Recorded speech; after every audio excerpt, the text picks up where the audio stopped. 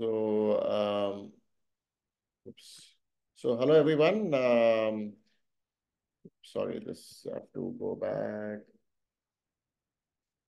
So yeah, this is the fifth, I think, session now, or fourth, I think, the fifth session we are doing now. Dermatopathology quiz-based teaching on behalf of SIG Dermatopathology, which is IADVL Academy, and Dermpath Society of India. I don't know if anybody from the academy is here, Lalit sir or Dr. Rashmi. I don't know if they're here. Sometimes they log in. If not, on behalf, I would like to thank the IADVL Academy and DSI as well for supporting this, and also, of course, Glodama, who's been helpful in providing a platform for us and disseminating the information to the participants. So the session today is on evaluation of granulomatous disorders. So people who have joined in a little bit late because of technical issue, tech team, please repost the password, the Kahoot pin code in the screen. I'll show that again. So the game pin is 922949. So this is an interactive quiz-based teaching session. We'll give a bit of time for participants to log in because there's been a technical issue. Today's quiz will have about 19 questions.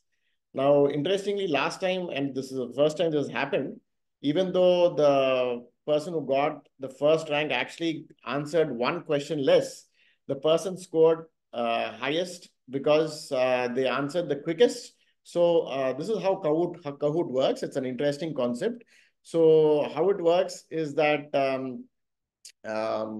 yeah, so first of all, please make arrangements. So those of you who are new to this quiz-based teaching concept, please make sure that you have a good laptop and also a stable internet connection. Also, a second device to do the Kahoot questions is good.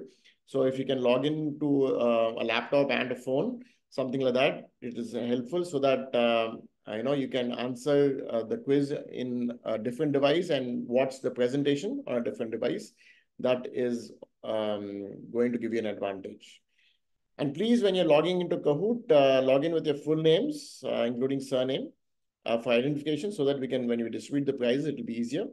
Now, the time for each question may vary based on the difficulty of that question, and once attempted, we cannot go back to the previous question. Each question is marked out of 1,000 points. The maximum points are scored by the fastest correct answer. Say a question is allotted 20 seconds. The person who answers at the 5th second will score more than the person who answers at the 10th second. Sorry, just give me a second. I'm getting a call from the technical team. I'll just hang on.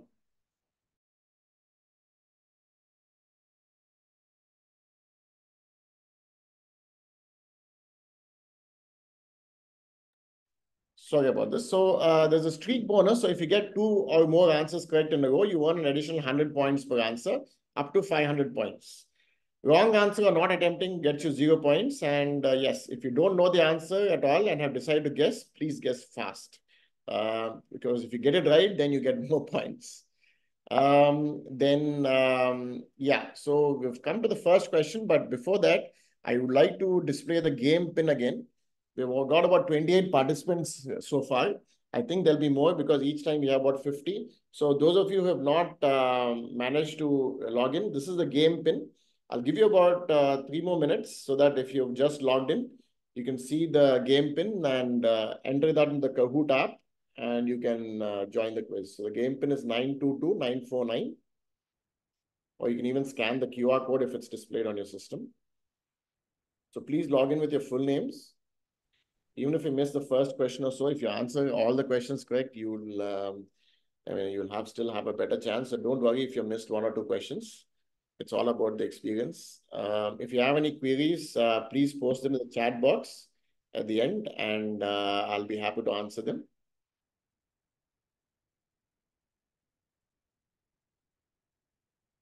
We've got more people logging in. We've got 51 participants so far. Sorry, 41 people logged into the quiz so far. Sorry. How many people are logged into the actual live stream? Tech team? Sir, there are the 114 people right now. Sorry, 1? 14. 14? No, 127 people. 127 people. 127 people are logged in, but okay, what only 42 have. So please, if you even if you don't want the prize or if you want to answer anonymously, you can put in a random name and answer. It's fun if you participate in the quiz because it's a learning experience. So even if if you don't want your name to be shown and you want to log in anonymously, please do. You can have a random name. It's just that you won't receive the prize at the end of it, but please do log in. It's fun if you log into the quiz. It's 8:13. I'll give it 2 more minutes because we have had a technical issue before we start. Some people may have logged in late.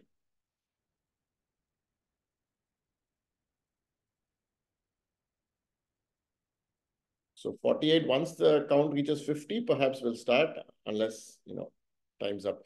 So 922949 is a pin. Yes, so count has reached 50. So I think we can start now. Hope everybody's okay with that. So the first question in the quiz is, oops, not this. Just a second.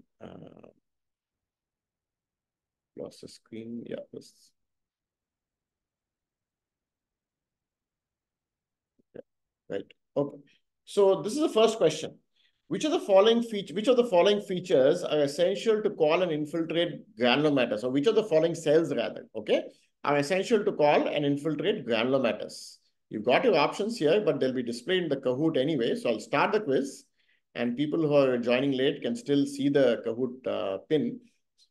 So the first question coming up on Kahoot, which of these following cells are essential to call and infiltrate granulomatous? Okay. So the 19 questions, the 20th question is just a feedback thing. So this are your options.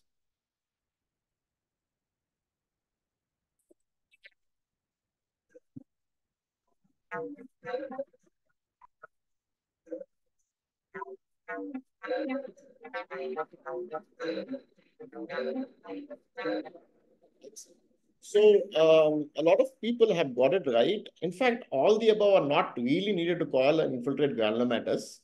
Giant cells certainly are not needed. And a lot of granulomatous infiltrates, we don't see giant cells all the time. So what is a granuloma? I think boils down to that, isn't it? So let us see who's answered first of all. Let's see how the leaderboard is like. It's only first question. So Fatima, Nazir, Nivedita, Anu, Philip, Dexa, and Neha at the top, but a lot of you have got the answer right. So what are the essential features to call something a granuloma? A granuloma is defined as a relatively discrete collection of histiocytes. So histiocytes are an essential component. There may or may not be other inflammatory cells. So if you have only histiocytes together with some other cells, which may be lymphocytes in a lot of cases, then you have a sarcoidal granuloma where you have predominantly histiocytes. You may have some lymphocytes there, but the main cell there is a histiocyte. It's a discrete collection of histiocytes. That's the definition of a granuloma, with or without other inflammatory cells, which includes lymphocytes, a variable number of admixed multinucleate giant cells of various types, with or without central necrosis. So this is the definition of a granuloma, okay? And that's why I put up the first question. So there are essentially two types of histiocytes. The first type is something called an epithelioid histiocyte. So an epithelioid histiocyte refers to a histiocyte which has got a slipper-shaped nucleus, okay? So that's what we call epithelioid cell, which looks like an epithelial cell. Sorry for the interruption, tech team. If there's any essential message in the chat, technical message or anything else, please have a look and let me know. So the other type of histiocyte is what we call a foamy histiocyte, which has got a foamy cytoplasm. The nucleus of that particular histiocyte is also similar. There is no major difference in the nucleus. It's just a cytoplasm that is different. The cytoplasm of an epithelioid histiocyte is clear. Usually slightly eosinophilic hue may be there, but the cytoplasm of a foamy histiocyte has got a foamy cytoplasm as the name implies. So it comes to the second question. Foamy histiocytes can be seen in, okay, let's go to Kahoot. So foamy histiocytes can be seen in, let's see. So those of you who have joined late, the Kahoot pin is visible here. So waterline leprosy, xanthogranuloma, lobular granulomatosis, or alveolar. So those of you who joined late and still want to join, 9294 is the Kahoot pin. If you want to join the quiz, please do.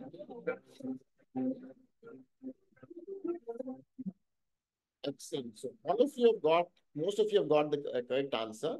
So borderline leprosy, xanthogranuloma, and lobular panniculitis all can, present with foamy histiocytes. Let's see how the leaderboard is like. So Dexa has gone to the top. Fatima Nazir, Savera Gupta, who's won a number of previous quizzes, is at number 3, followed by Nivedita and Vikas Solanki. Okay. So let's see the explanation for this. Well, actually, let us go back to some basics first, because there's another question, and after which there'll be an explanation. So epithelioid histiocytes, as I said, resemblance to epithelial cells, over elongated, slipper-shaped vesicular nuclei, readily discernible eosinophilic cytoplasm. Indistinct cell margins is a very important feature, and the tendency to seeming cohesiveness. So the cell margins seem to be merging with each other. So you see here, this is a prototype of an epithelioid or a tuberculoid granuloma, actually, where you see epithelioid histiocytes coalescing together. You can't really make out the cytoplasm or the cell borders from one another. They seem to be coalescing with each other. This is the higher power eosinophilic cytoplasm, but where are the cell borders? You can hardly see the cell borders. These are slipper-shaped nuclei. These are called epithelioid nuclei, epithelioid cells. The nucleus is slipper-shaped, and vesicular nuclei, they're not dark and round. They're sort of pale and vesicular. So these are epithelioid histiocytes. Okay, I think we mentioned this in the basics anyway. So foamy non-epithelioid histiocytes with foamy cytoplasm, not eosinophilic, usually seen in the conditions we've already quizzed you about. And this is an example of foamy histiocyte in Dermatopathology leprosy. You see the foamy histiocytes have got a foamy cytoplasm. You can see the foamy clear cytoplasm here. And the nucleus is similar. It's epithelioid. There's no difference in the nucleus as such. So when we go to the evaluation of granulomas, the first thing we do in the evaluation of granulomas, so we covered the basics, we covered the types of the epithelioid cells, the type of cells we see. Then we go into the types of granulomas that we may see. So the 3 things that we use for the evaluation of granulomas is the type of granulomas, then the arrangement of granulomas, and the presence of ancillary features. I'll discuss the ancillary features in a second. So what are the types of granulomas? The 4 major types of granulomas. The first one being a sarcoidal granuloma, where you don't see any lymphocytes or hardly any lymphocytes. But essentially, it's a collection of epithelioid cells with or without some giant cells, as you can see here.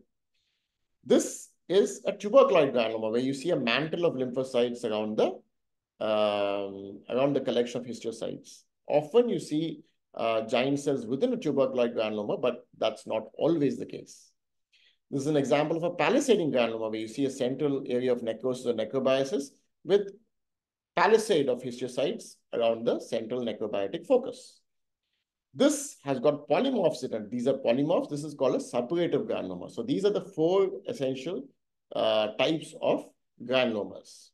All right. So the next one is actually a picture-based quiz. So what is the type of granuloma shown here? Okay, you're going to be shown 3 pictures, and you've got 4 options: suppurative, sarcoidal, tuberculoid, necrobiotic, which are the 4 different types of granulomas. But I expect you to know some basics, though I'm going to explain that later on. But this quiz should test you out on both ways, your basic knowledge and your knowledge after the quiz as well. So this is the first picture, low power view, showing the distribution of the infiltrate, also showing the granulomata here. I'll explain the slides later on after the quiz.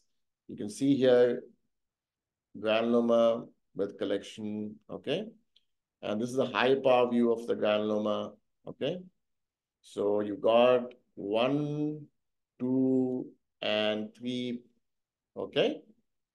And yes, now we have to open Kahoot and start the quiz. Let's see. So what are the type of granuloma shown? It should be an easy one, because of all explained.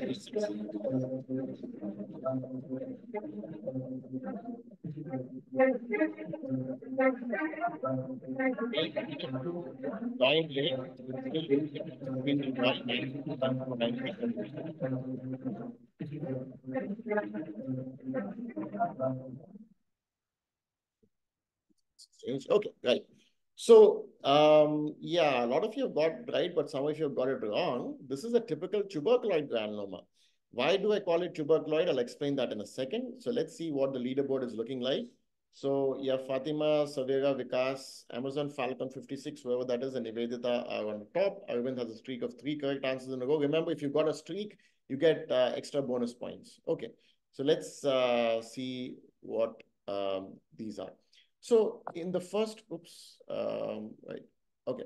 So in this, what you're seeing here in this low power picture, the epidermis is normal. You're seeing superficial and deep infiltrate of lymph. Hello, sir. Sorry to interrupt you.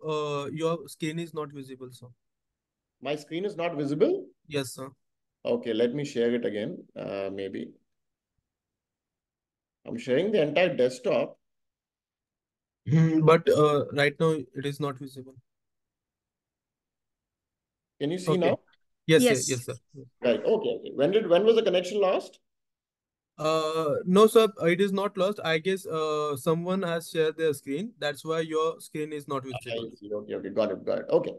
Fine. So what you can see here now is a superficial and deep infiltrate of lymphocytes and histiocytes. Why do I say histiocyte? I told you the epithelioid cells have got a eosinophilic cytoplasm. That's the paler areas there. And you're seeing the dark staining cells here. Okay. So you're seeing that here. So this is a tuberculoid granuloma. Why is it a tuberculoid granuloma? Because you're seeing a collection of histiocytes with surrounding lymphocytes. Okay. So this is tuberculoid. There's no collagenolisis. These are just normal granulomas. There's no palisading. Okay. So it's not a palisading type of granuloma. This is a giant cell you can see here quite nicely, a Langhans type of giant cell here. And you're seeing a lot of lymphocytes here. These round blue cells are lymphocytes. And these are the Langhans giant cells. And you're seeing histiocytes here in high power view as well. Okay. If you have any questions, please put them in chat box. We'll answer that later. So tubercular granulomas are seen in a number of conditions, including tuberculosis, tuberculitis, leprosy, especially in the tubercular TT spectrum, leishmaniasis, rosacea, and LMDF, OFG, orofacial granulomatosis, that is, and Crohn's disease, etc. Now, this is an easy one now here. So you've got 1, 2, 3. I want you to tell me what are the arrows pointing at. Okay. So you've got 1, 2, and 3. I'm not going to use the pointer any further, but here are your options. So the first option is giant cell, histiocyte, and histiocyte in that order. Second option is lymphocyte, giant cell, and endothelial cell in that order. Third option is lymphocyte, giant cell, and histiocyte in that order. And fourth option is giant cell, and histiocyte in that order. Okay. Now, in the Kahoot app, it's going to show the options again. So look at the picture carefully, make up your mind, and I'm going to Kahoot in 1, 2, and 3 seconds. Okay. Here we go. So in the order of what I've shown you, what are the arrows pointing at?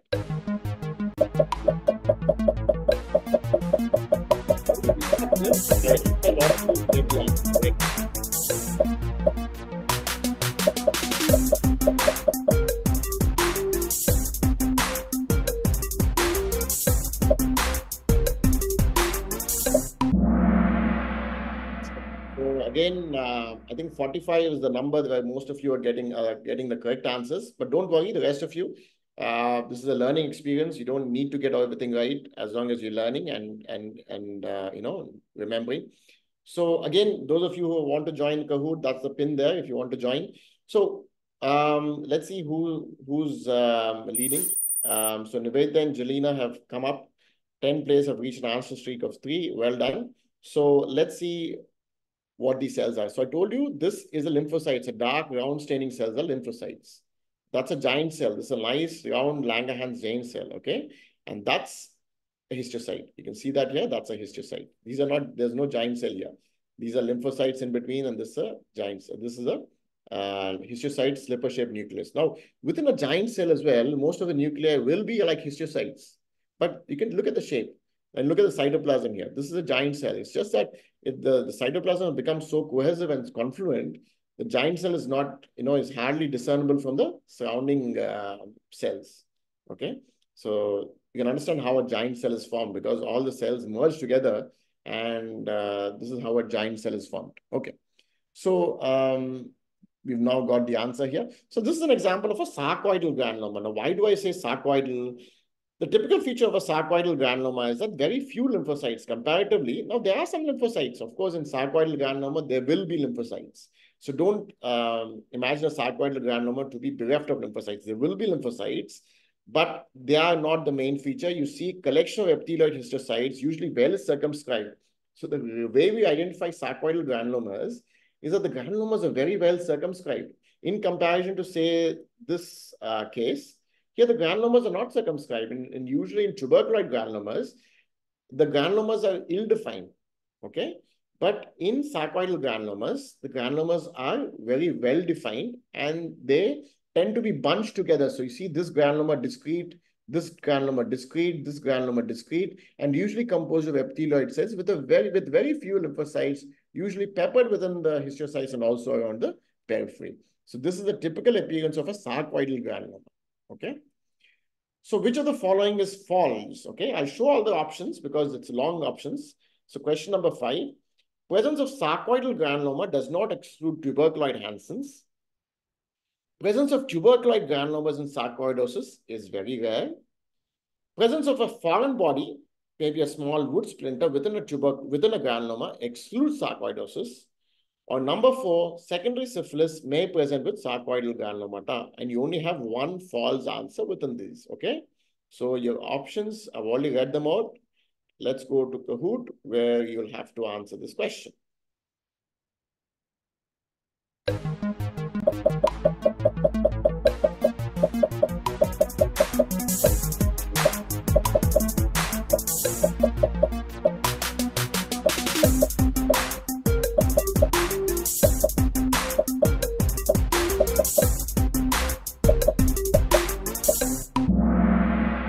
Excellent. So again, the ballpark number 45, 44 seem to be getting the answer right. So foreign body excludes sarcoidosis, false answer. Sarcoidal granulomata do not, the presence of sarcoidal granuloma does not exclude tuberculoid Hansen. Sometimes in tuberculoid Hansen, we discussed this in our Dermpath WhatsApp group recently. Presence of a tuberculoid granuloma, sarcoidal granuloma, sorry, does not exclude tuberculoid Hansen's. Tuberculoid Hansen's can sometimes present with sarcoidal granulomata. I'll explain how we identify them later. And yes, tubercular granulomata and sarcoidosis are very rare, but you can see them. It's not unusual. And often the diagnosis is based on CPC. This is a very contentious topic. It's a lot of papers have been written on it, how to differentiate between tuberculoid granulomas and sarcoidal granulomas. It's not always easy. And yes, secondary syphilis may present with sarcoidal granulomata. So the leaderboard, now Vikas is up on top, Jalina, Savera. I think all of you are getting the answers right. But the thing is, because whoever is answering first is going on top, okay? So tough round, 4 players have lost their answer streak of 4 apparently. Okay, I like tough. So conditions where sarcoidal granulomas may be present, there's a big list. I'm not going to read them out. You can read them in the textbook. But, you know, essentially sarcoidosis, but a number of conditions may present with sarcoidal granulomata, including granuloma annuli. Okay. So this is a study where they tried to differentiate between sarcoidosis and tuberculoid leprosy. And you see here, naked tubercles were found in 24% of tuberculoid leprosy and only in 55% of cutaneous sarcoidosis. Isn't that interesting? There are a number of other... please switch on the mic. Can you please switch it off, please? Right, okay. So this is a study where they've shown, this is a paper that they've shown cutaneous sarcoidosis with tuberculoid granulomas. So it is quite difficult. This is a case of tuberculoid Hansen's actually, where you see, you know, there's some resemblance to sarcoidosis, very little lymphocytes around, though you see some dense lymphocytes here. But if you just look at this section, you can see, we can understand that these granulomas look sarcoidal, very well circumscribed as well. So how do we differentiate? Well, here's a question for you first. A case clinically suspected to be tuberculosis TT Hansen's shows sarcoidal granulomas. So let's see how many of you know the answer. Which of the following is true? How do we actually differentiate? So you can see here, this is tuberculosis Hansen's with sarcoidal granulomata. There are very few lymphocytes. So how do you differentiate tuberculosis, TT Hansen's from sarcoidosis? So these are the options. Which of the following is true? A negative AFB stain favors the diagnosis of sarcoidosis. Which of the following is true, okay? A negative PCR test excludes Hansen's. Elevated serum ACE levels favor Hansen's, okay? Or the presence of perineural granulomas does not exclude sarcoidosis. So I want you to tell me which of the following is true. There is only one true answer among these. And if you've listened to my previous 2 minutes of lecture, you'll be able to answer this actually, because I've already discussed this.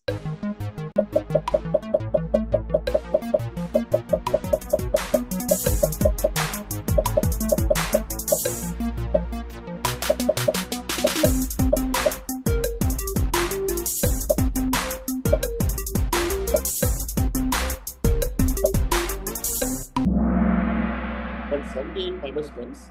This time, unfortunately, we've got lesser correct answers.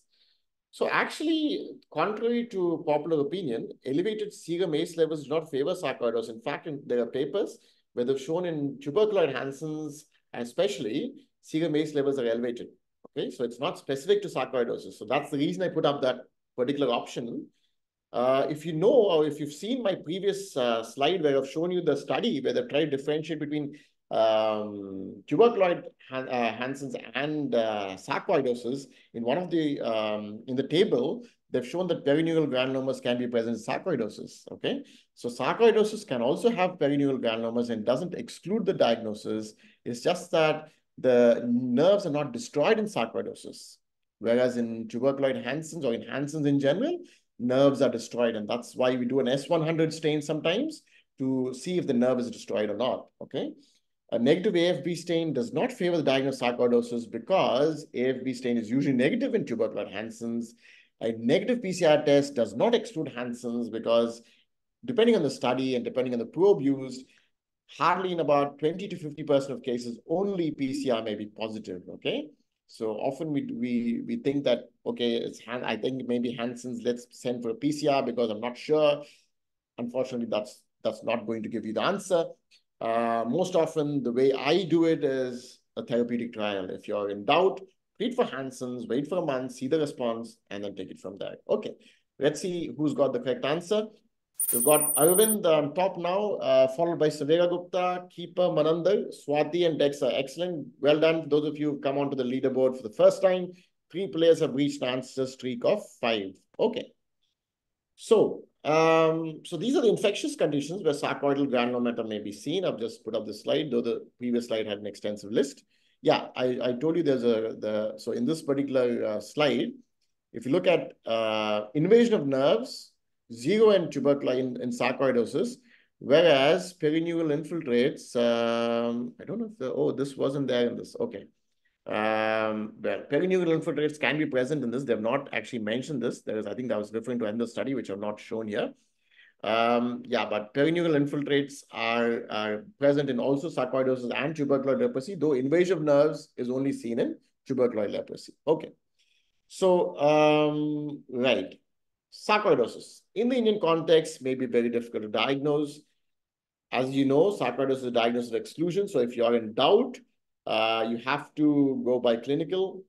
Yeah, this is the study. Perineural granulomas are identified in 62% of patients in sarcoidosis and in 55% of biopsies.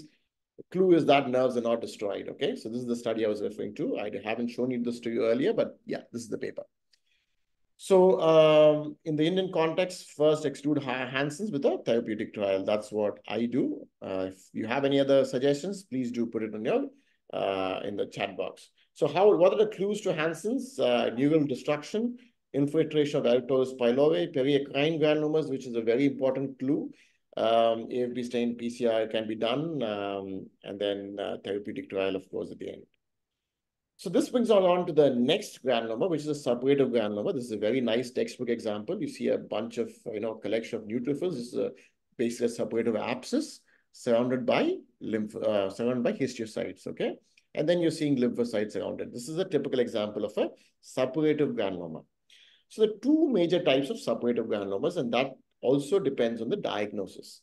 One is called a true suppurative granuloma. Now, this particular example is not a true suppurative granuloma.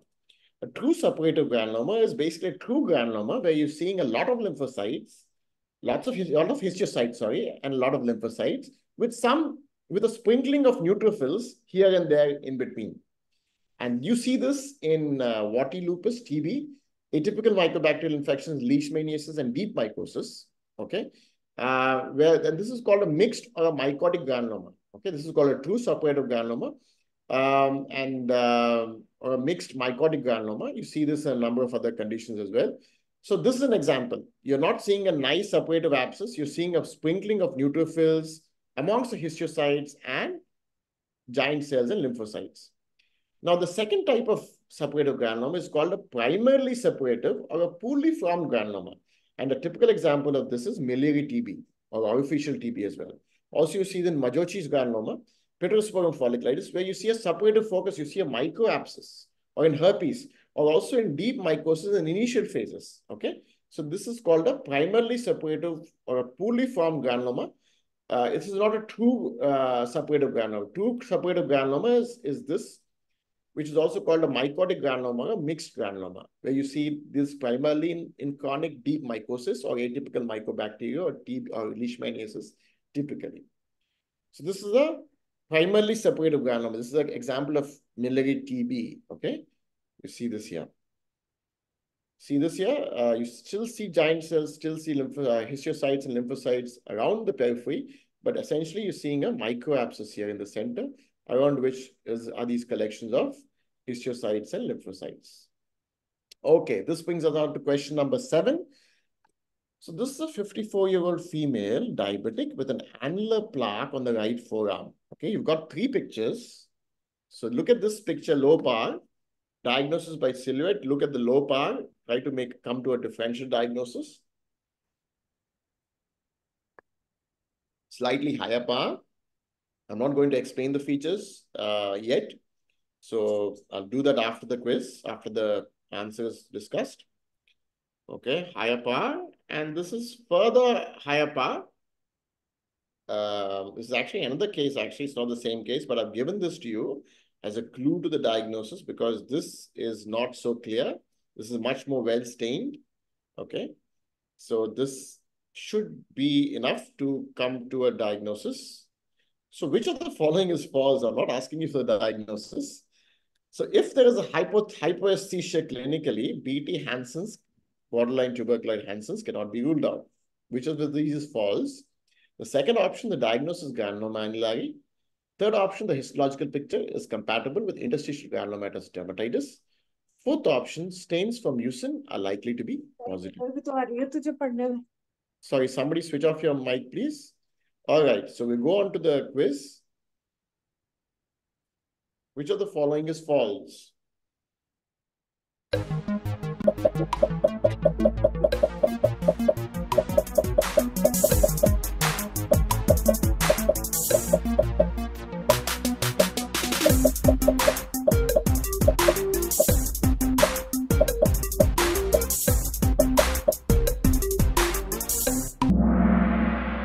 Interesting. So you've got a lot of people who got the answer wrong, actually.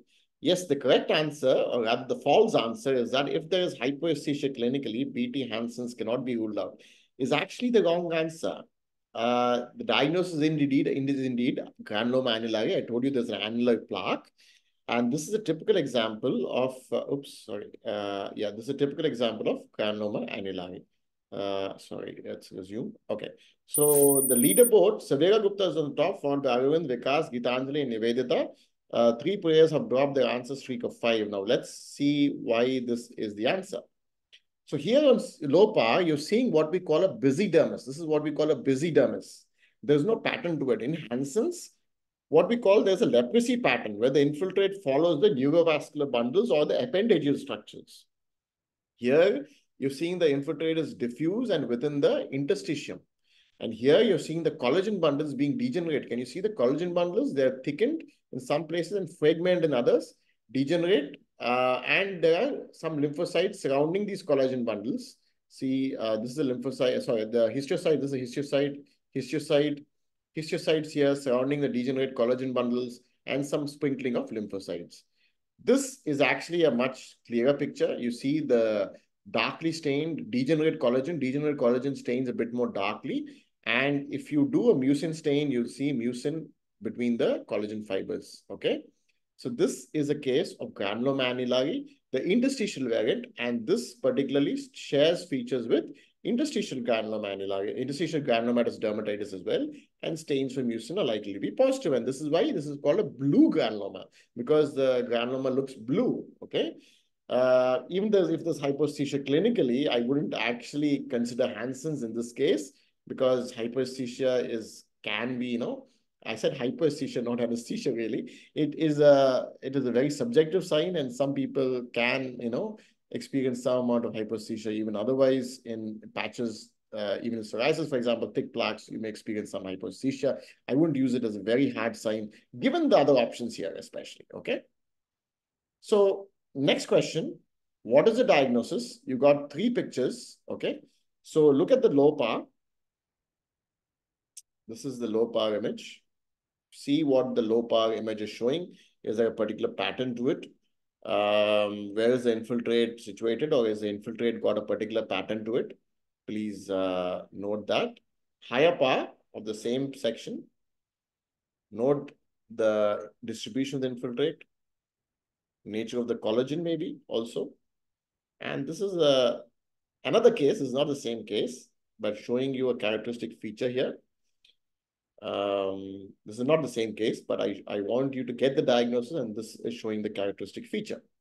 So you've got one low power, slightly higher power, and different case showing a characteristic feature which is not seen in the case that I've shown you earlier. Okay. So what is the diagnosis? You've got 4 options. I think we'll go to the Kahoot quiz where you can answer them in your own time. You'll have 20 seconds there anyway. So your options are Nicobar's EGA, or British diet.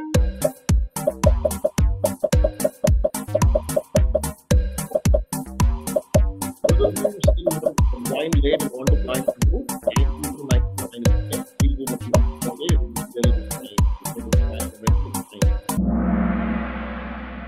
right.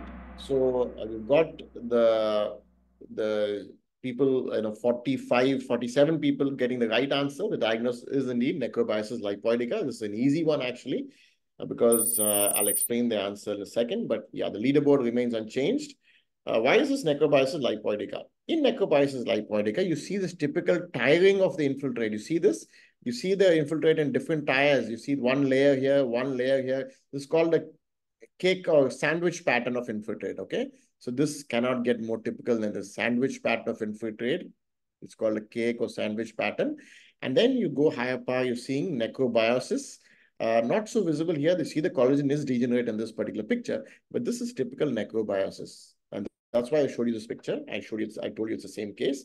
This is typical necrobiosis, okay? So the answer is necrobiosis lipoidica. So necrobiosis lipoidica has a sandwich or cake layering appearance, alternate layers of degenerate sclerotic collagen and layers containing granulomatous infiltrates. Okay, so this is another example of the same thing. So this brings us to we basically discussed the 2 major subtypes of palisading granuloma. Palisading granuloma is a subtype of necrobiotic granuloma because palisading may also be seen in foreign body reactions. So you see epithelioid histiocytes, which are palisaded and arranged roughly parallel to each other, perpendicular to the edge of a central area of altered necrobiotic collagen or elastic fibers. Okay, this is a case of granuloma annulari. So this again is a red granuloma, blue granuloma. Necrobiosis is a red granuloma. See here, this is a red granuloma. This is a blue granuloma, granuloma annulari. This you see the palisade of histiocytes around the necrobiotic collagen. Okay, now, so here we've discussed the 4 major patterns. We've described sarcoidal granuloma, devoid of inflammatory cells other than epithelial histiocytes, but you can have a sprinkling of lymphocytes here and there. Tuberculoid granuloma, suppurative granuloma, and palisaded granuloma or necrobiotic granuloma. Okay. So these are the 4 types of granulomas. So in the evaluation of granulomas, the next feature that I usually use is the arrangement of granulomas. So how are the granulomas arranged? Now I discussed earlier the leprosy pattern. The leprosy pattern is basically granulomas arranged around the neurovascular bundles and the appendageal structures. You see here, these are called curvy. It's also called the curvilineal pattern, okay? You see here, it's an eccrine duct, and you see the granuloma following that. And there's a hair follicle around which is the granuloma. There's a pilar muscle here, but on higher power, you can see the granuloma centered around the pilar muscle or around the follicular structures or on the vascular bundles. So this is a typical leprosy pattern. You see here, the Erythrois pylorum being destroyed by the granuloma, by the tuberculoid granuloma. You can see this is a tuberculoid granuloma. You see the histiocytes with eosinophilic cytoplasm. So here the Erythrois pylorum muscle destroyed. This is a very important feature when you're looking at Hansen's. And also, these are eccrine coils in the deep dermis. And when you're seeing granulomas around the eccrine coils, this again is a clue to Hansen's. In tuberculoid granulomata, if you're trying to differentiate between sarcoidosis, in sarcoidosis, the granulomas are much more confident. So the entire thing is maybe destroyed even. You may not see the Erythrois pylorum muscle. So you don't see this particular pattern to it. It's much more confident in sarcoidal granulomata. But tuberculoid granuloma, there is some normal skin in between, and you see this curvilinear pattern. Okay. If you have any doubts, please do put them in the chat box. We'll answer them at the end. So what is the pattern here? The pattern here, this is not a question, by the way. I just put up the question mark there, but it's not a quiz question. So here what you're seeing is epidermal atrophy, and you're seeing a dense band-like lichenoid infiltrate. And again, this is granulomatous as well. So this is called the lichenoid and granulomatous pattern. Okay. So when talking about the arrangement of granulomas, lichenoid and granulomatous pattern is also a type of arrangement because you're seeing a lichenoid and a granulomatous pattern. Okay. It's arranged around the basement membrane and along the appendageal structures to some extent. Okay. So here's the question for you. Which non-infective entity typically demonstrates a lichenoid and granulomatous pattern of infiltration, of inflammation? Okay. So this is a fill in the blanks question. So please type your answer in small case. Make sure you don't have any spelling mistakes because there's only one correct answer and it's automated. So even if you write one alphabet wrong, you're going to get 0 marks for it. Okay. So which non-infective entity typically demonstrates a lichenoid and granulomatous pattern of inflammation? And your time starts now. After a second, you have to type in your answer.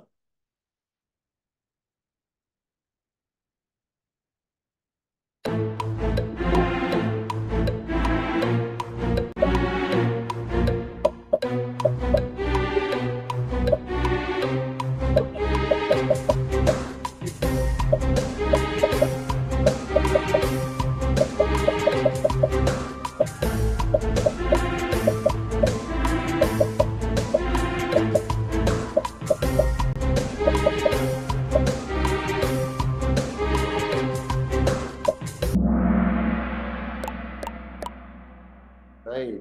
Okay. So number of answers, but yeah, only 3 of you have got it right by the looks of it.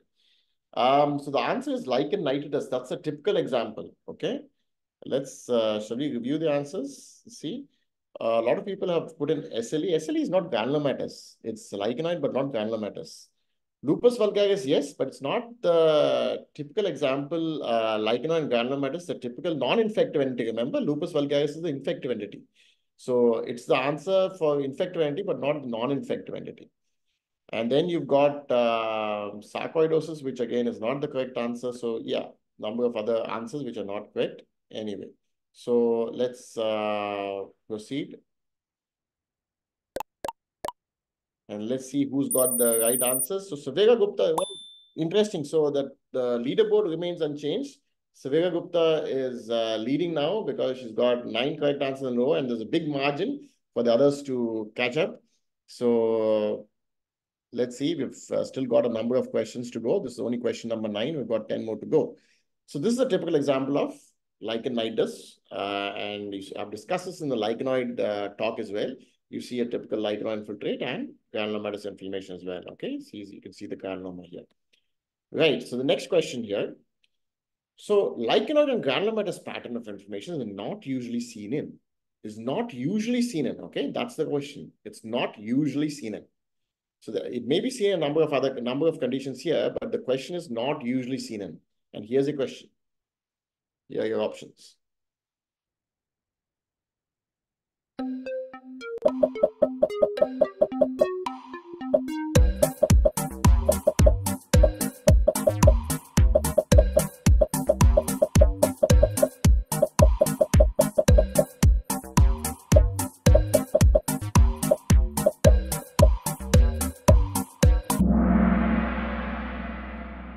two of you have got it right. In fact, TTBT Hansen's are put it specifically because you often see a lichenoid infiltrate, and especially it's of the vacuolar type. It's not typical lichenoid, but it's an interface dermatitis. And yeah, you often see that in Hansen's, especially in the TTBT spectrum. You often see that. And that's, I think, responsible, I believe, is responsible for the hypopigmentation that you see, which I think is post-inflammatory in case of the tuberculoid spectrum, actually. Tuberculosis varicose cutis, you usually see lichenoid granulomatous. That's a typical example, along with lupus vulgaris, okay? I already told you lupus vulgaris is the typical example. So you shouldn't answer that. Whoever's answered, 3 people have answered lupus vulgaris. So the answer is sarcoidosis. You don't see any infiltrate along the interface in sarcoidosis. Even by exclusion, your diagnosis should be sarcoidosis. Okay, so leaderboard remains unchanged, actually. So Sadhir Gupta is still leading. So Arvind is catching up a little bit. Right, excellent. So we're almost midway. So lichenoid granulomatous pattern infective, see a number of entities here. As I told you, cutaneous TB, Hansen's, atypical mycobacteria, and deep mycosis. These are the typical examples. Non-infective entities, lichen nidus, drug-induced hypersensitivity, CTCL, rheumatoid arthritis sometimes can cause skin rashes produced with this pattern, which can produce this pattern along with drug eruptions. Lichenoid purpura and lichen striatus are rare examples. Okay, so distribution arrangement of granulomas, you've got the superficial distribution, lichen nidus, superficial deep, serpentine or curvilinear in Hansen's. Then we got lichenoid and granulomatous pattern we've already discussed. Deep granulomas, we've not discussed, deep GAN, rheumatoid nodule.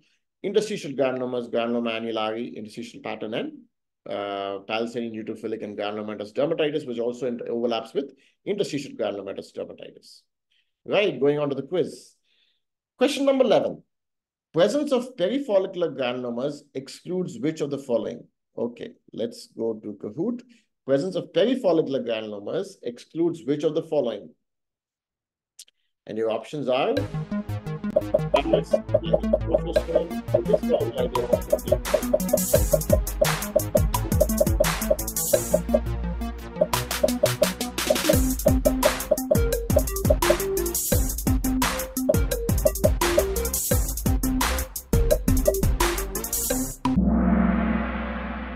majority of you, 30 of you have got it right. The answer is none of the above. Lichen striatus can have perifollicular granulomas, and that's one of the clues to the diagnosis. Also, periacrine granulomas may be seen, periacrine infiltrates may be seen rather.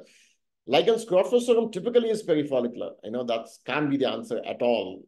So it actually is the diagnosis to consider if you've got perifollicular granulomas. That's a typical histological feature. Herpes folliculitis can be granulomatous in some cases, and that's also, it does not exclude it. So none of the above is the correct answer. So let's see what the leaderboard is like. So Gitanjali has moved up, Nivedita and Fatima, and Deepali is the highest climber of 14 places. Savira Gupta still on top. Others, you still have time to catch up. We've got, I think, 8 more questions to go. So yeah, this is an example of a perifollicular granuloma or folliculitis, where you can see this pattern. Okay. So perifollicular, you have non-suppurative and suppurative. These are your differentials. Peripylar granulomas, Hansen's, I've told you. Periacrine, Hansen's, and also lichen striatus. And then you have granulomas associated with panicleitis. And the examples are erythema induratum, ENL, or necrobiosis, lipoidica. You can see panicleitis as well, associated with a granulomatous infiltrate. Okay. So we've discussed type of granulomas, arrangement of granulomas, and then we come to presence of ancillary features. Now, it all sounds like a lot, but once you learn all this, everything automatically clicks in actually when you're actually evaluating a slide, experienced pathologist. All this actually is automated into a system and it comes to your mind. It's just repetition, repetition. As you keep seeing slides and learning and reading, everything just comes in. We don't actually think about all these features every time you look at the slide. I mean, we do, but it's already stored in your memory and it just comes in automatically. But it's just a question of learning repetitively, okay? Look at different cases, look at different slides, keep learning, keep reading, and that's how you learn it. So the first feature that I'm going to discuss is this particular feature, which is pseudoepitheliomatous hyperplasia.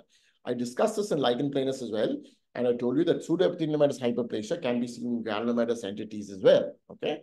So this is an example of pseudoepitheliomatous hyperplasia, and it can be seen a number of entities, including TB, cutaneous TB, lupus vulgaris, warty lupus, atypical mycobacteria, and deep mycosis. So if you're seeing pseudoepithelial hyperplasia, these are your differentials. If you're seeing necrosis or ulceration, then you're thinking of primary cankers, scleroderma, lupus vulgaris, papillonecroid tuberculate, mycobacterium ulcerans, and even mycetoma sometimes. Though mycetoma, you can have both pseudoepithelial hyperplasia and you can have necrosis or ulceration. You can have both. Follicular plugging, again, is a feature of post-Carl dermal leishmaniasis. So these are the epidermal changes we're looking for. Then comes to the type of inflammatory cells. So we discussed giant cells, we discussed neutrophils. Eosinophils may be seen sometimes in parasitic infections, KB schistosoma, they're not common. Dimorphic fungal infections can also present with eosinophils. So eosinophils are not a very hard clue, but they can sometimes be present. Plasma cells, we think of syphilis, especially, sorry,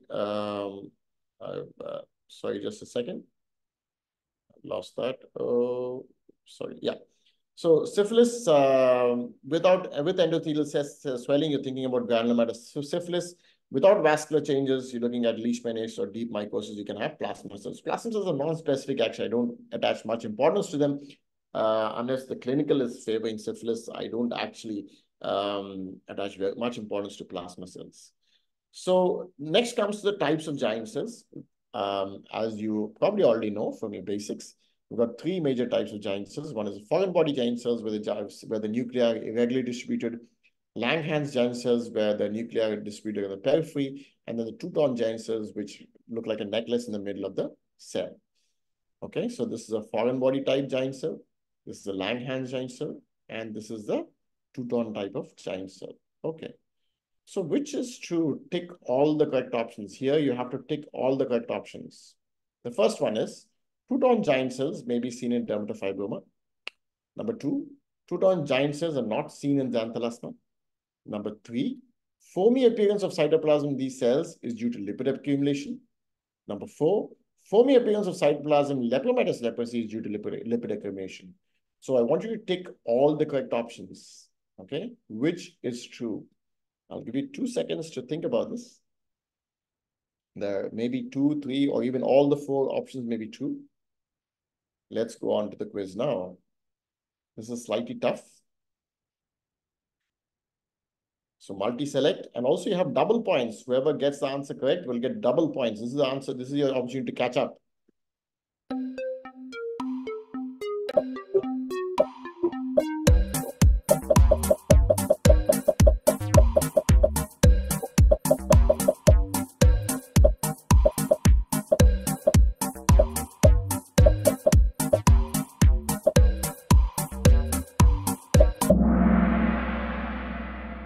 Right. So the answer is, the only false answer here is two-tone giant cells are not seen in xanthelasma, okay? The remaining all are correct. Because two-tone giant cells are basically, are basically lipidized histiocytes, okay? Lipidized giant cells. So what is there between in two-tone giant cells is actually fat, it's lipid. And can be seen in dermatofibroma because in dermatofibroma, you see foamy histiocytes and sometimes you may also see two-tone giant cells, okay? So two-tone giant cells can be seen. That's one of the examples. Similarly, they're seen in xanthelasma as well because in xanthelasma, it's fat that's there. It's fat deposits, isn't it? Cholesterol deposits rather than fat. And then, yeah, the other two answers are correct. Whether it's two-tone giant cells or whether it's foamy appearance of histiocytes in lepromatous leprosy, it's all lipid. Okay, anything that's foamy is usually lipid. Whether it's sebasibocytes, whether it's foamy histiocytes, or whether it's a foamy appearance of cytoplasm in two-tone giant cells, it's all lipid. So let's see how the leaderboard is now. I think it's going to change significantly. Yeah. So Vivek Gupta is still on top, followed by Gitanjali, Fatima, Swati, and Nivedita. 3 in a row. Neha is back in the game. Well done. So yeah, this is an interesting quiz because you've got multiple correct options. Now here is which is false. I think there's only one false option here. So the options are foreign body giant cells can be seen in granulomatous rosacea. Langerhans giant cells are not seen in sarcoidosis. Zhang giant cells are caused by fusion of macrophages or none of the above, which is the false answer. Okay. So let's go on to the quiz. This is 13 of 20, as 13 of 19 rather actually. One is done.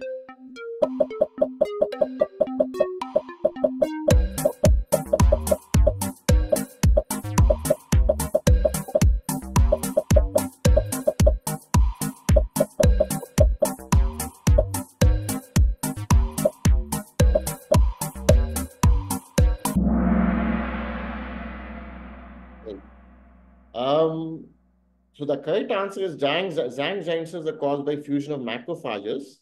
Um, well, actually, I think I framed the question wrong. Langerhans giant cells not seen in sarcoidosis is also the correct answer, actually. I should have said seen. Let me just think about it. I often get myself confused with these false and true. Langerhans giant cells not seen in sarcoidosis is false. So this is also the correct answer. Okay. So the leaderboard may be changing slightly depending on, so the leaderboard that we're going to show at the end may not be the correct leaderboard because the answer will change. In fact, there'll be two correct answers. So whoever has scored Langerhans giant cells not seen sarcoidosis will also get the correct answer. So let's not go by the leaderboard that we're going to show now. I'm going to go through the answers later and tell you who's the winner later on.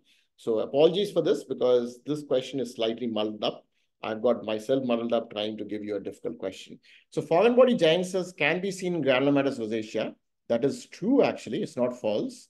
Langerhans giant cells are seen in sarcoidosis. In fact, that's the only type of giant cells that are usually seen. Foreign body may be seen, but it's unusual. Langerhans giant cells are seen in sarcoidosis. Zhang giant cells are caused by fusion of epithelial cells. It's caused by fusion of the keratinocytes. It's not caused by fusion of macrophages. So that is definitely false. But even Langerhans giant cells not seen in sarcoidosis is also false, actually. Okay. So apologies. I'll go through the leaderboard questions and remark the answers because I can do that at the back end later. And I'll announce the results later on. Okay, so let's go on. So even if you've not on the top, so don't worry. If you've answered this correct, you may still be on the leaderboard. Oops, sorry. Right. I've now missed this. Sorry. I've got the next question. I'll skip this because not show you the question. So we're skipping one question. Don't worry. So I'll just go to the quiz and I'll show you what I was going to show you. So this is the case of tubercular Hansen's. What is the arrow pointing at? I couldn't show you this question because I've already clicked on the quiz. So apologies for that again. So what I was pointing at is actually a Langerhans, as a foreign body giant cell. And the reason I've tried to show you this is that foreign body giant cell is not specific to foreign body reactions. It can be seen also in tuberculoid Hansen's or even sarcoidosis. So this is actually a foreign body giant cell. It's the case of tuberculoid Hansen's. You don't necessarily need to see Langerhans giant cells only. You may see foreign body giant cells, especially if there is follicular destruction, where there is keratin in the dermis, and this keratin can elicit a foreign body reaction. Okay, so this question was put up to show you that, but unfortunately, I've already clicked on the question, so I'm not going to, mark that. Nobody has answered it, so it's okay. So the leaderboard remains unchanged, hopefully. Right. So let's go on to the next slide. So Langerhans giant cells, as I told you, can be seen in tubercular granulomata, leprosy, late syphilis, deep fungal sarcoidosis, leishmaniasis, and Crohn's. Two-tone giant cells seen in any lesions with high lipid content, which includes fat necrosis, xanthoma, xanthelasma, xanthogranuloma, and dermatofibroma. I discussed vascular changes and endothelial swelling, vasculitis. Epidermal infarction and dermal hemorrhage can be seen in disseminated aspergillus fusarium infection. And if there's massive epidermal, subepidermal, intradermal edema, then you're thinking about anthrax. So the other dermal changes that we may see, solar elastosis and actinic GA, dermal fibrosis. If you're seeing that, then you think about chronic infections, which is basically deep mycosis, mystoma, scleroderma, gammata. Dermal coagulative necrosis, again, papillonecrotic tuberculate or Mycobacterium ulcerans. Dermal edema may be seen in Cryptococcus, particularly the mucinous type. And the last feature is basically identification of organism or specific cytopathic changes. So question number 15, clues to infective etiology include, tick all the relevant options here, okay? Clues to an infective etiology. Is it pseudoepithelial epidermal hyperplasia? Fibrinoid necrosis center of the granuloma, presence of neutrophils, or Langerhans giant cells, okay? So what is the clue to an infective etiology? Tick all that relevant. Now remember, some of these features are present in even non-infective entities, so don't tick that. Just because, you have discussed it, just remember, I want you to pick up clues to infection, and that's what I want you to pick up. Okay. So let's see if you can get this right. I've already discussed this. Question number 15. You have to tick all the correct options.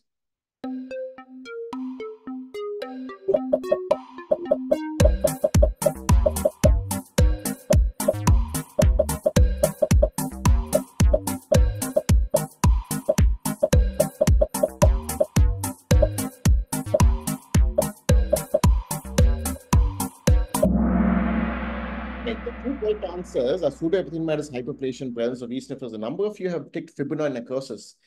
Fibrinoid necrosis is not, it can be seen in sarcoidosis. That's a typical example of fibrinoid necrosis, okay? In infective granulomas, the necrosis is usually of a caseating type. Okay, so though a lot of you have answered fibrinoid necrosis, that's not the correct answer, unfortunately. Langerhans giant cells can be seen also non-infective entities. So the correct answers are pseudoepidermolysis epidermal hyperplasia and presence of neutrophils. So the leaderboard, Swati is come up, and Fatima Nazir and Savira Gupta are on top. But remember, this may also change depending on how I remark the questions later on. Okay. So let's see let's go to the next slide. So histological features that should raise suspicion are pseudoepidermolysis epidermal hyperplasia, caseation, suppuration, and also presence of organisms, which I didn't put up. But yeah, this is an example of Majoshi's granuloma where you're seeing fungal spores around the hair follicle. So you're seeing the hair shaft and fungal spores around it. This is a Majoshi's granuloma. This is an example of CMV showing the typical eosinophilic inclusions within the cell. You see a very large cells here. So this is a CMV infected cell. The cells become megalo, which is big, and typical eosinophilic inclusions as well. This is an example of rhinosporidiosis, where you see an endospore filled with sporangia. I'm not going to go into all the infectious entities because that will become a different lecture altogether. So special stains can be done in the evaluation of granulomata. You can do Jeamsa stain for LD bodies, AFB stain for Mycobacterium leprae, TB, okay? And but TB is very difficult actually on special stains. Usually you don't find AFB unless it's a canker or official TB where they may be present, but otherwise usually absent actually. Remember nocardia and actinomyces. Nocardia stains weakly with AFB, so AFB can be used as a differential because actinomycosis does not stain with AFB. And then you have mucilamine stain for Cryptococcus, Fontana Mason can also be used, Alcian blue can also be used, Gram stain for Botulinumtosis and actinomycosis, and PS or silver stains for fungi. This is a Gram stain showing actinomycosis. These are the actinomyces, a Gram stain highlighting them. Okay, so we'll come to the last three questions. Example of granulomatous diseases which also demonstrate vasculitis include. I've already shown you the slide briefly. So here are your options. Erythema nodosum leprosum, Lucius phenomenon, miliary TB, or papillonecrotic tuberculosis. So you have to take all the correct answers and you'll get double points as well for this. So this is your chance to catch up.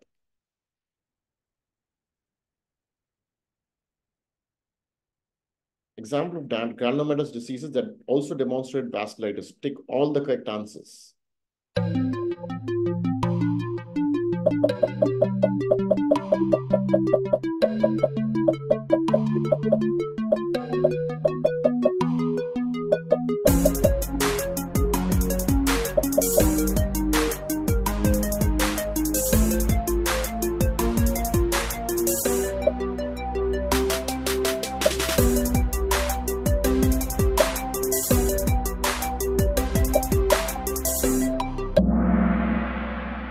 In fact, all the answers are correct.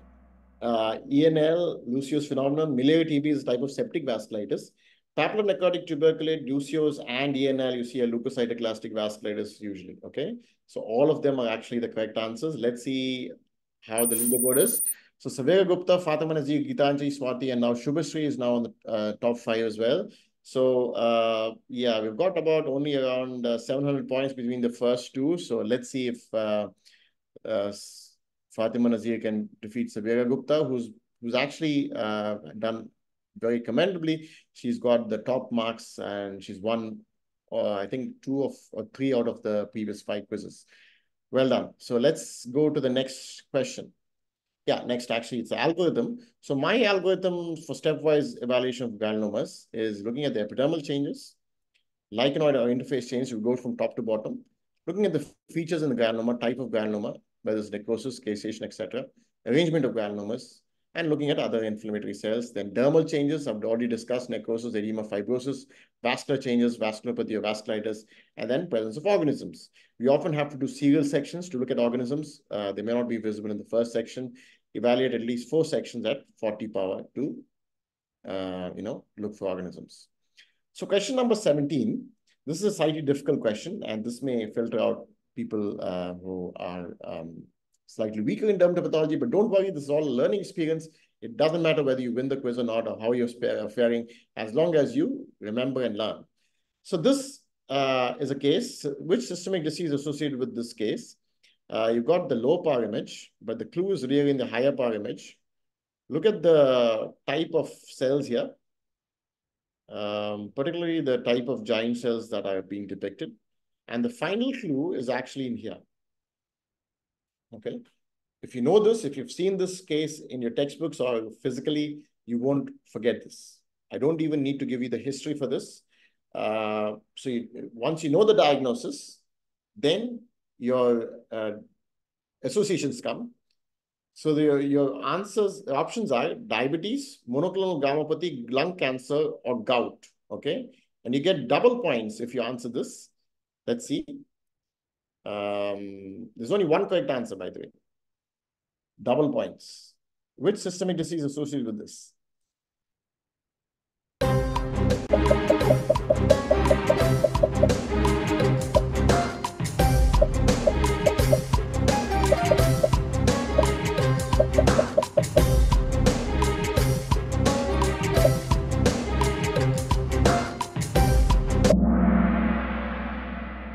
I don't know if you've got it right. This is actually necrobiotic xanthogranuloma and associated with monoclonal gammopathy. Let's see what the leaderboard is like.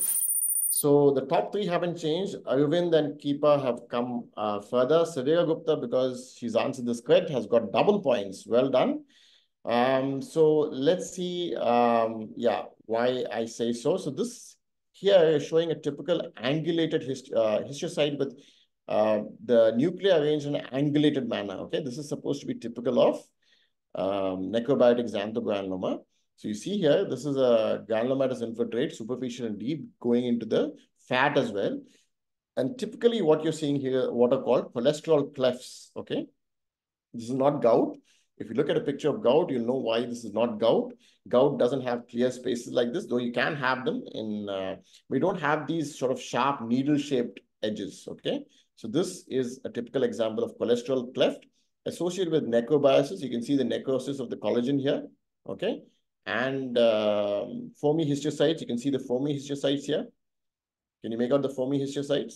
So this is an example of necrobiotic xanthogranuloma. It's a xanthogranuloma because of foamy histiocytes, okay? And you're seeing cholesterol clefts. So this answer is necrobiotic xanthogranuloma associated with monoclonal gammopathy. Okay, so we've got 2 more last questions. Which of these 4 patterns excludes an infectious granuloma? We've already discussed the patterns. Which of these 4 patterns excludes an infectious granuloma? A, C, A and C, or none of the above? Okay. Here are your options in Kahoot.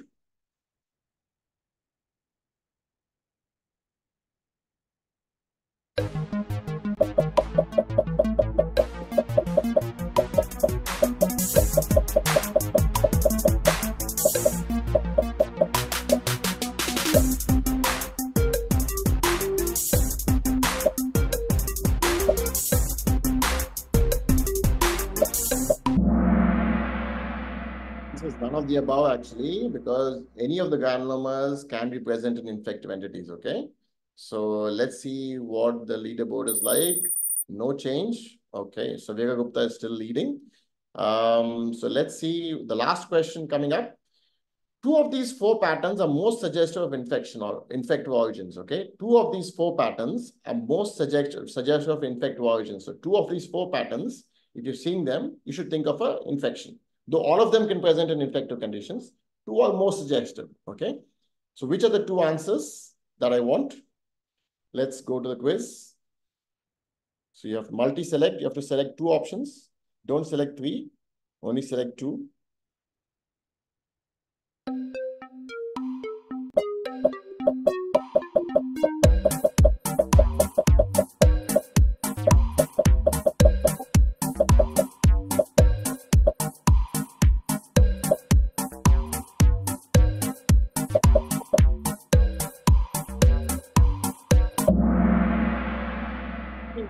The answer is actually tuberculoid and suppurative. So these are two patterns that are suggestive of infection. Sarcoidal, not usually suggestive of infection, and necrobiotic as well, not usually suggestive of infection. So the two more commoner granulomas are the tuberculoid and the suppurative types. Okay. So answer is B and D, which most of you have got it right.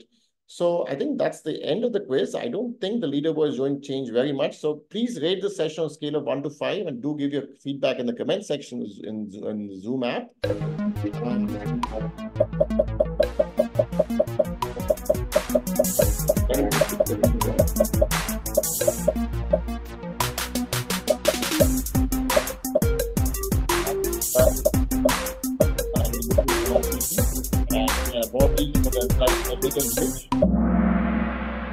Thank you very much.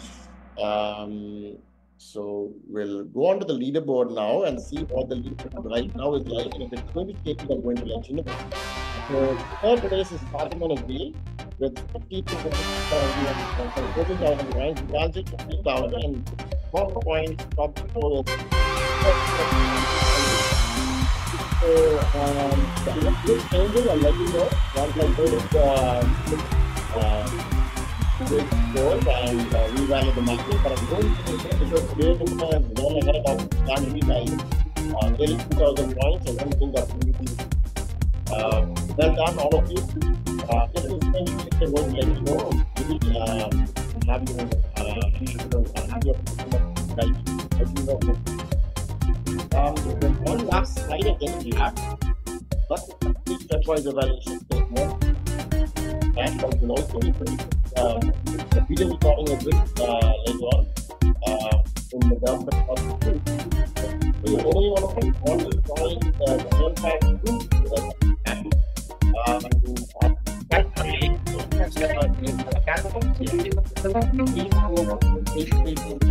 on WhatsApp. That's my number there, and I'm happy to join the Dermatopath WhatsApp group where we discuss a lot of interesting cases. And yeah, you'll be welcome to post any of your cases that you may have. Let's see if there are any questions in the chat box that answer. Somebody has asked for a Dermpath WhatsApp group link, so I've sent you my phone number where you can message. Thank you very much. So let's see if there are any questions that are burning questions that I need to answer. No, I think everybody is just posting about Kahoot, PIN, and other things. Let's see. Right. Right. I don't think there are any burning questions here. If you have, certainly I'll be happy to answer them. How to approach Dermpath as a first-year resident, somebody is asking. How do I approach Dermpath? Well, it's just a question of reading, finding the right books, isn't it? I would certainly, if you can get hold of Ackerman's algorithmic diagnosis, the book on algorithmic diagnosis of inflammatory pathology, that is an excellent starter. It has got excellent diagrams. It's an old book. Ackerman, of course, is not there anymore, unfortunately, but it's an excellent book. The other book I follow is McKee's Dermpath. That's has got 2 volumes, but it's got excellent pictures. If you need pictures, different types of pictures, different presentations, that's an excellent book. Whedon is also very good. This is what I studied. Whedon and McKee is what I studied for my exams. Whedon has got a lot of theory behind it, less pictures. McKee has got a lot of pictures, enough theory if you want to get for you to get by. But basically, you need to look up Dermpath for every case that you're seeing. So every clinical case that you're seeing, you need to go back and read the histopathology. Because unless you read the histopathology, read about the pathogenesis and the histopathology, I believe you're not going to become a good clinician. Okay, so if you want to be a good clinician, you need to know your Dermpath. Because pathologists in general are not trained in dermatopathology and are not trained in dermatology. So often they correlate clinically. But how do you correlate clinically if you don't know your derm path? Okay. Only someone who knows dermatopathology can correlate the histopathology with the clinical. So please do read on the histopathology of every case that comes up, whether it's just a simple case of psoriasis, granuloma, annullary, etc. Lever's book is a good. I don't have any problems with that. It's a very small book though. I mean, Lever's histopathology is good. It's not as extensive as McKee and Whedon. This is what McKee and Whedon were what recommended by my mentors when I was training in the UK for the dermatopathology diploma exam. This is what most experts follow. Lever is a good book. I have no problems with that. But this is what I followed. I have not read Lever back to back, but I've read Whedon and Mackey back to back at least 10 times each. So yeah, it's just a question of reading and reading. Post-MD fellowship in DermPath gives some guidance. Yeah. DermPath fellowships, a number of fellowships available. If you go to the IADVL website, they do send emails from time to time. I recently evaluated, or was asked to evaluate actually, friends of us in the SIG dermatopathology group. We were asked to evaluate, candidates for Dermpath Fellowship, which IADVL sponsors from time to time. The Dermatopathology Society of India website also has a list of fellowships that are available. So yeah, please go to the link, go to the sites. And if you have any questions, you can always email the Dermatopathology Society, or you can email the IADVL Academy as well. They would be able to answer.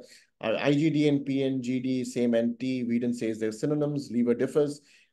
Yes, they are the same entity as far as I'm concerned. There has this bigger overlap. In fact, there's a number of overlap between a number of histopathological entities, in fact, and IGD and PNGD come into the same category. That's one of the questions somebody is posing, Chakri. So yeah, the next session, we've got sessions scheduled every 2 months. So the next session will be the end of February.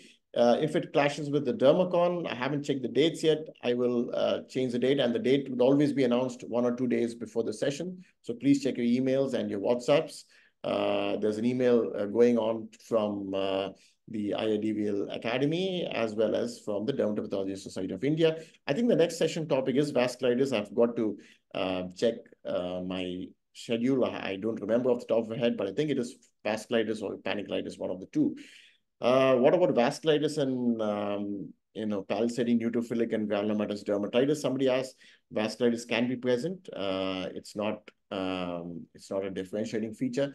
Now, remember, palisading neutrophil and granulomatous dermatitis is associated with drugs and systemic conditions, and vasculitis can be present.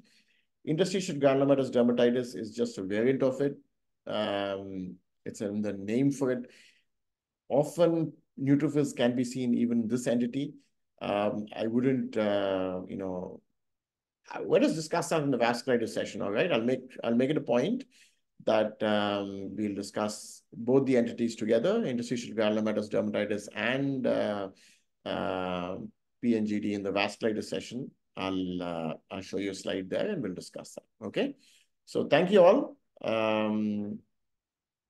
I had answered SIG dermatopathology and that PNGD was given the wrong answer, and answer was IGD. Somebody has posted them. I don't remember that. Yeah, I'll have to check. I don't remember that. Sorry. Oh, SIG dermatopathology, was that something I posted? I'm not aware of that. But vasculitis, I wouldn't use that to differentiate between the two. And in fact, I consider them as synonyms. So I don't think I've posted that question. It must be somebody else who has posted a question about vasculitis present in PNGD and IGD, or differentiating between them. So yeah, let's discuss this again in the vasculitis session. Thank you very much, and look forward to seeing you again. Thank you very much. Is there anything that people from Glodama want to say before we end the session? I don't know if Dr. Lalit Gupta or Dr. Rashmi are there from the academy. Thank you so much.